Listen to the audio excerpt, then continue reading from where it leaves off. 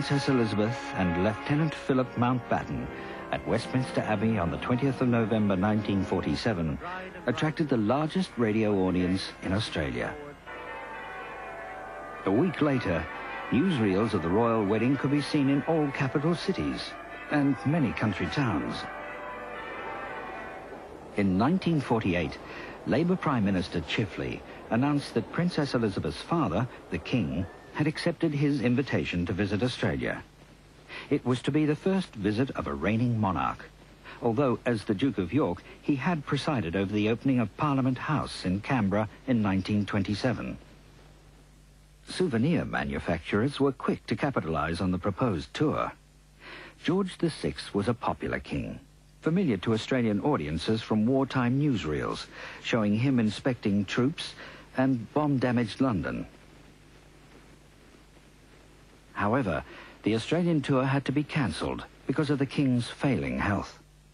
Menzies, because he's seen as the great royalist, is always regarded as the politician who is most sensitive and clever about using the royal family. But in fact, in 1948, Prime Minister Chifley, the Labor Prime Minister, invites the then King, King George VI, to visit Australia. In 1949, everybody assumed the tour was on. Extraordinary array of souvenirs and portraits were produced, and one could speculate that if the King had actually fronted, that Chifley and the Labor Party would have won the 1949 election. Instead, the Liberal Country Party coalition, led by Robert Menzies, won the election. Soon after, Menzies renewed the royal invitation, but instead of the King, he was offered Princess Elizabeth and the Duke of Edinburgh. Australians were told that during the tour, there will be no gold-panelled coaches, as there are when their Majesties pass through London on state business. No Tudor uniforms in gold and scarlet. These they will have left behind in England, a land rich in traditional ceremony. Australia is a new country, her roots as yet hardly below the surface of the soil of history. What little pomp and circumstance exists in our civic and corporate lives has been borrowed from the old country, the home of our fathers.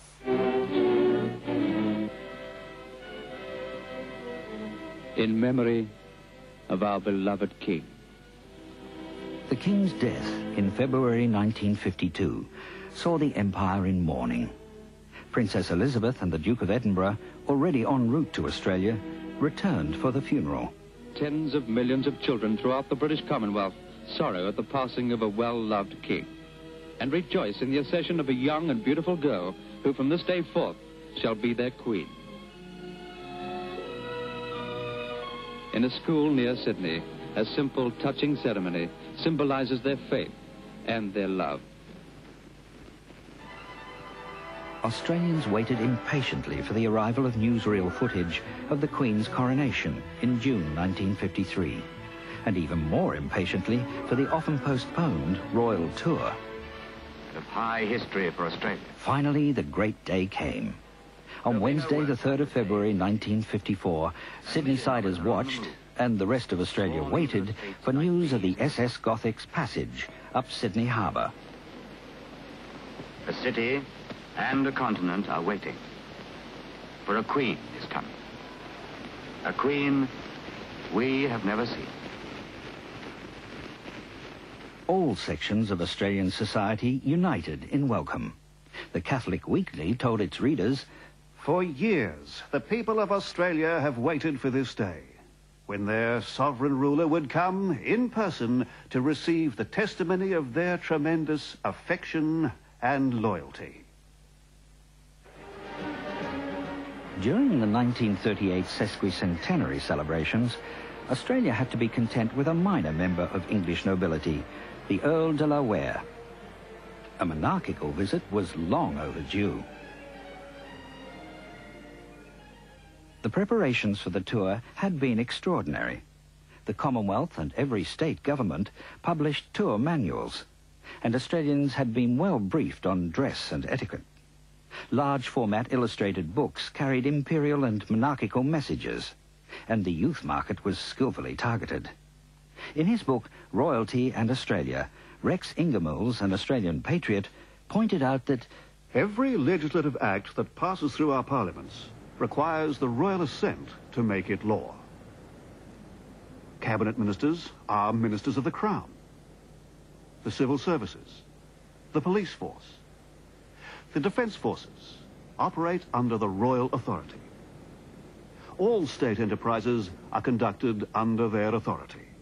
In all these and many other ways, the Crown orders and safeguards our daily life so effectively that we hardly need pause to consider the wonder of such machinery. The Crown was so entrenched in Australian life that government schools in Victoria were issued with Elizabeth Regina doormats. Prime Minister Menzies contributed a foreword to Ingemell's book. Echoing the school assembly pledge of his childhood, Menzies told his fellow subjects that in the person of a monarch, such as the young and lovely Elizabeth II, the Crown is also the focus of a profound nationwide emotion. We love the Queen. We honour the Queen. We serve the Queen. Her youth and beauty added to the enchantment of the royal progress. Australians marvelled, as historian Ken Inglis puts it, because they could finally see the face on the money, smiling in their own streets.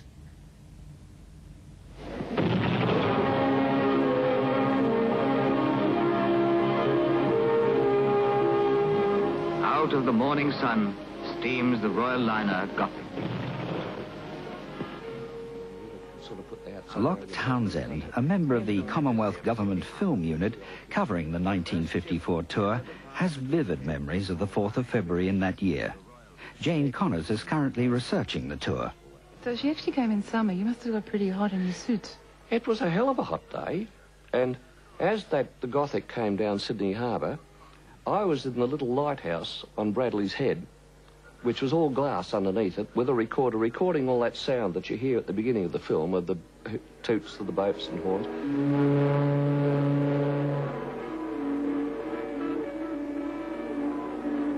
Then I was taken by boat over to Elizabeth Bay, where I met Reg Pearce, who's one of the cameramen, and we went and got on the corner of Park Street, right up to the town hall, and got our camera gear up, and went through the crowd and got crowd people, close-ups of kids and people like that. At Farm Cove, on the very spot where Australian history began, Sir William Slim and Mr. Robert Menzies welcome her ashore. I think this is when Robert Menzies, you know, he just became her Australian father from the moment she hit the ground. She was terribly young, she was very inexperienced and incredibly nervous. I thank you and your alderman most sincerely for the welcome you have given me and my husband. Oh, look at her, Val. Isn't she lovely? Oh, hello. Oh, say, isn't she nice?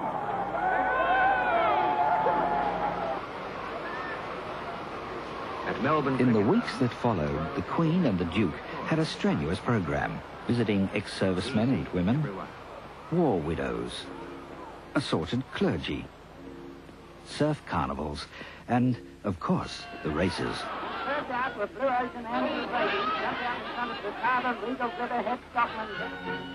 School children were mobilised in every state, not because the authorities feared small crowds, but because love of the monarch was preached in government and many non-government schools.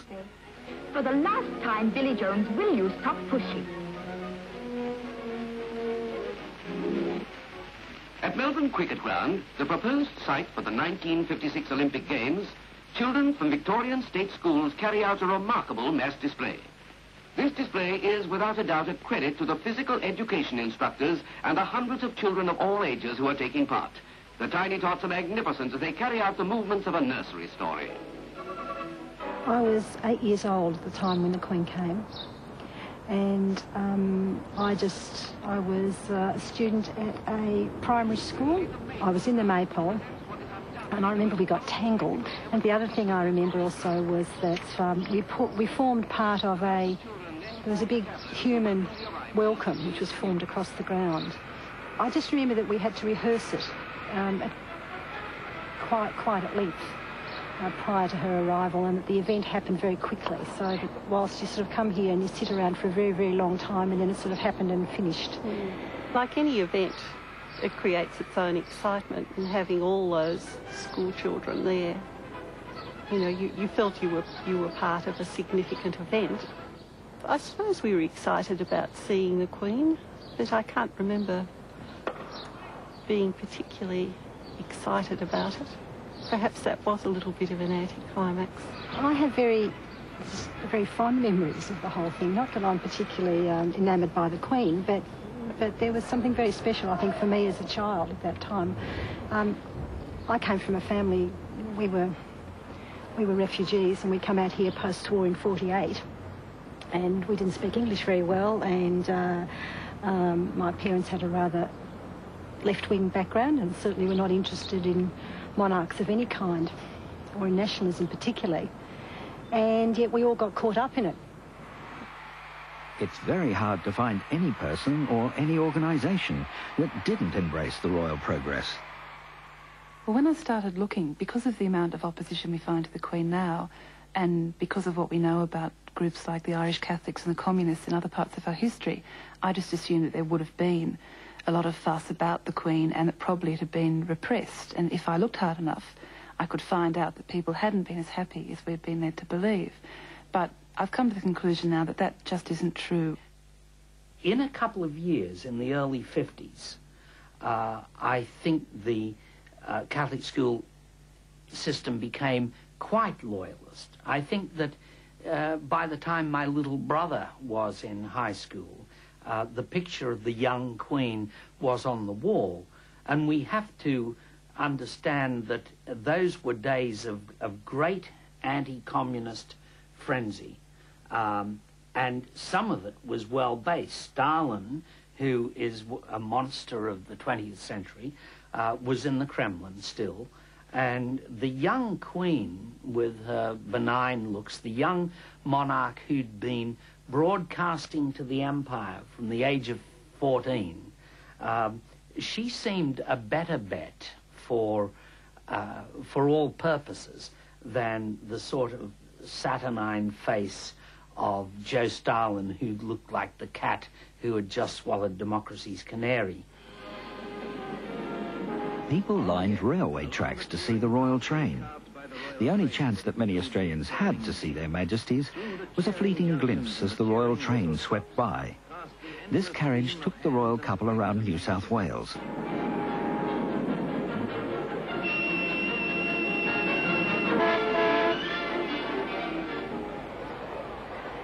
In Wagga, 100,000 people, an enormous crowd for a city with a population of 18,000, lined the streets.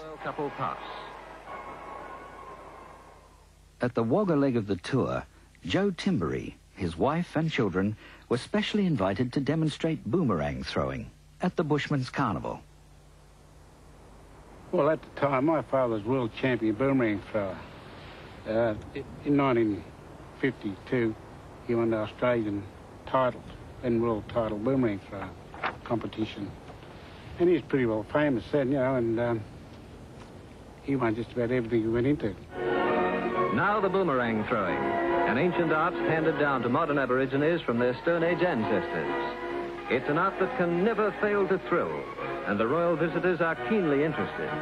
The Queen had shook my dad's hand, shook my mum's hand. She come to me, I wiped my hand on my pants like that, wiped any dust out of my pants and shook her hands. She said to me, she said, "You're a young chap to be throwing a boomerang." What I really like for myself now, if I ever meet the Queen, I'd like to say, do you remember me? I'm the chap who threw boomerangs for you back in 1954 with my dad and my sisters, you know. Do you remember meeting me? In Canberra, the Queen addressed a joint sitting of both Houses of Parliament. 8 institutions of parliamentary sovereignty, a democratically controlled executive, the just and impartial administration of the law. These exist and flourish in each of the great realms which call me Queen. Her Majesty unveiled, in an audacious display of counter-imperialism, the Australian National Memorial to America, commemorating the American contribution to the war in the Pacific.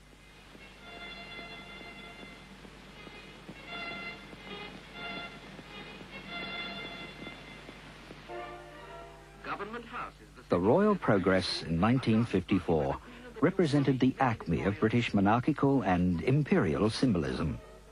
The regular church services, investitures, banquets and balls were all an attempt to recreate court life in the Antipodes.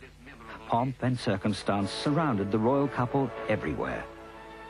People usually talk about the royal tour as if it was a circus orchestrated personally by Prime Minister Robert Menzies, and I don't think that's borne out by the information I've found at all. I mean, obviously Menzies adored the Queen and made himself omnipresent and took a certain amount of hand in the preparations that were made.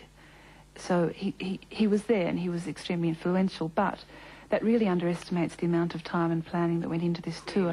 A great deal of the organisation was done by the military because we had a demobilised army, more or less, and so and the Queen is very identified with the military and was partly here to thank our soldiers for the war effort during World War II. So the military played an enormous role in organising the itinerary. So did the bureaucrats, the federal bureaucrats and bureaucrats in each state. And my favourite story is in Mount Gambier in South Australia, a small town, and the Queen was due to be there between about 12:25 in the afternoon and 1:45. So an extremely short visit. She flew in from Adelaide, and 12 subcommittees met for a year to coordinate this visit, which basically involved her driving into town, planting a tree, which is still there, and driving out again. And that just involves an amount of labour we can't quite imagine. So while it was such a quintessential event of the Menzies era, and Menzies had a lot to do with it, I think to discount the hundreds of thousands of hours put in by the people gives a very false impression. One journalist in the AM Weekly expressed embarrassment on behalf of his fellow Australians about the unedifying scramble for invitations to official functions, not to mention the black market that developed for ladies' tickets to the Royal Race Day at Randwick Racecourse. Your eye for a horse didn't pass unnoticed here.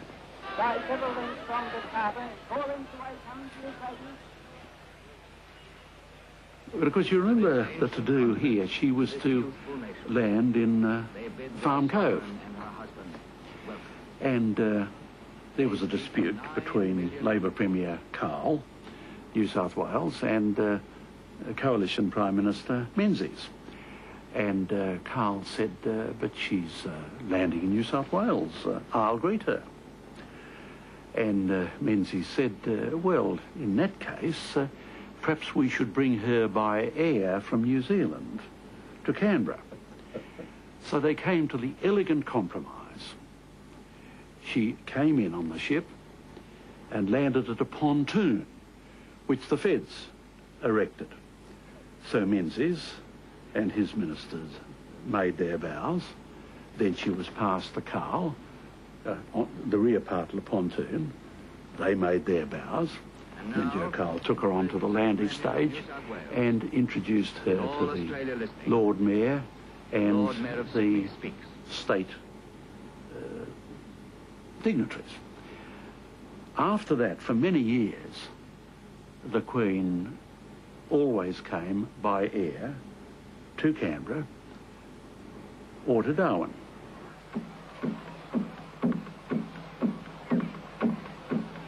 Aborigines figured prominently in the tour, as if Aborigines and Aboriginal motifs were the only real Australian iconography that Europeans could muster. In Toowoomba, they saw the age-old ceremonial of the corroboree, performed by tribal Aborigines. The all-white departments that administered Aboriginal affairs in the States welcomed the tour in their official publications. Rex Ingemells in Royalty and Australia saw no disjunction between celebrating the Australian environment, which included the Aboriginal population, and his belief in the Crown. The Commonwealth's official commemorative book about the tour actually tackled the question of whether the Australian continent had been conquered. Britons never conquered Australia. They were in the van of discovery. They settled it, explored it, hated it, and slowly learned to love it. Slowly it conquered them, and they became Australians, fiercely proud of their British origin. Australia succumbed wholeheartedly to its young queen. Not time nor power will ever dislodge her from her conquest. Opinion polls showed that a higher proportion of Australians saw the Queen in person during the 2-month royal progress than had ever seen her in Britain, where most people were able to watch the coronation on television. The royal tour was quite an event. Upwards of 2/3 of people told the Gallup poll interviewers that they had seen the Queen, passing by. That's quite apart from all the school children that were amassed, of course, because these were people 21 years and over that were asked, not all the tens of thousands or hundreds of thousands of school children that were amassed to greet her. And not only had the overwhelming proportion of the population seen the Queen, this is this is before the age of television, but some of them, a large number of them, had seen her 2 or 3 times. So it was a quite extraordinary event. Not known before that visit, and there was nothing like it. Of course, that was the first visit by a monarch, and certainly not known since. It was a really extraordinary moment in Australian political history. In 1956, another poll showed that over 90% of Australians favoured royal visits, and only 4% opposed them. The Queen didn't visit Australia again until 1963. And by then, it was to quite a different tune. The press spoke of the Queen visiting her people, rather than meeting her subjects. The pomp and pageantry appropriate to a first meeting between a Queen and her subjects was replaced by the Queen learning at first hand what Australians meant when they spoke of a nation on the march. In 1963, the Queen and the Duke fly into Canberra Airport on a 707. Not nearly as exciting as coming into the Sydney Heads through on the SS Gothic in 1954. And the press are really rather more critical in 63. The editorials occasionally wonder about the cost. Oz magazine, which has just started, satirises the tour, something that was almost inconceivable in 1954, when the editorials are in favour, and most articles, while they might have mentioned a little bit of criticism. I mean, some municipalities were furious that the Queen wasn't coming to them and, going to the neighbouring municipality or the neighbouring country town. In 63, it's the start of a rather more critical Australia. Many children... Treasurer Harold Holt complained from the pulpit of the Wesley Church, Melbourne, that the crowds were not exuberant enough. Although the tour attracted much less press adoration than 1954, most Australian families followed it on television, the medium which most idolised the Queen.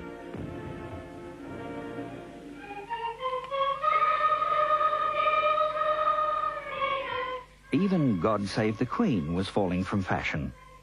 In 1966, 57% of Australians still preferred it to other anthems, but by 1974, its popularity had fallen to 25%.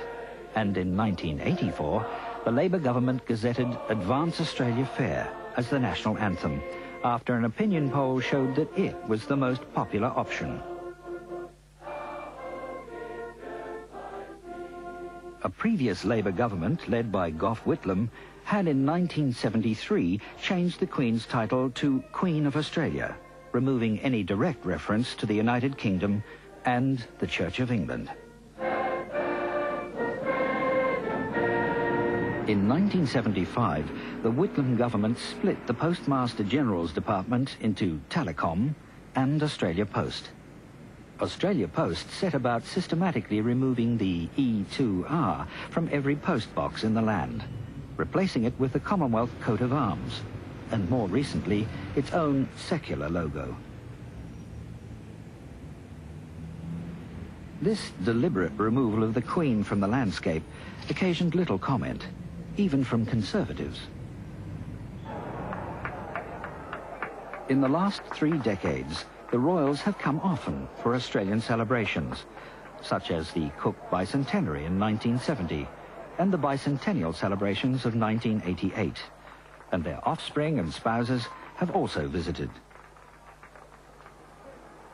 Prince Charles spent some of his secondary school years here in the 1960s, and his wife, Lady Diana Spencer, has been depicted more often in Australian women's magazines in the last decade than any other person on Earth. The many Australian readers of these magazines know a great deal about Princess Di's diet, dress, attitudes, child-rearing practices, and the state of her marriage. Other royal marriages have provoked similar attention.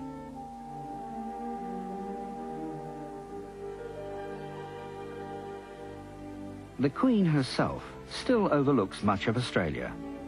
Her portrait hangs in most municipal chambers, in the meeting rooms of royal societies and many other organisations. Some long distances to attend our quarterly meeting.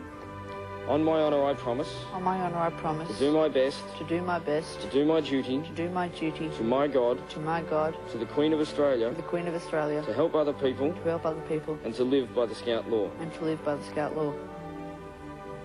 The Queen recently made a comeback on the new plastic $5 note, replacing Caroline Chisholm. In response, the Australian Republican movement issued Caroline Chisholm stickers, warning the public that defacing the currency can result in up to 2 years' imprisonment. Australian Prime Ministers and Governors-General have always welcomed the Queen to our shores. Governors-General and State Governors go to great lengths to get their protocol right. In Canberra today, the Queen had to endure some official breaches of protocol. The Prime Minister's wife, Anita, once again angered royalists, replacing the traditional curtsy with a bow of the head. And Paul Keating himself abandoned customary deference, his arm around the royal waist. In 1992, Prime Minister Paul Keating was bucketed by the British tabloid press when he placed his hand on the small of the Queen's back to guide her through a crowd. There is no doubt that interest in the royal family remains intense. Their film star status now thrives on the revelations of former courtiers and the photographic record of the royals at play, or the royals on the phone, or the royals in tears, or the royals not talking to each other.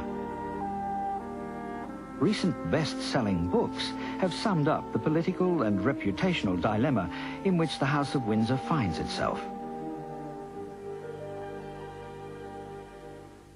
Commercial television companies have capitalized on the royal troubles with a spate of dramatized reenactments like this 1992 production, The Fall of the House of Windsor, made in Britain and picked up quickly by Australian television. Should I, Charles, when you speak such rubbish? Why don't you just say what you mean and get it over with? Or do you have to keep running back to Camilla to complain every time? The mass media continue to feed our appetite for news of the royals. But until recently, historians and political scientists have ignored the monarchy.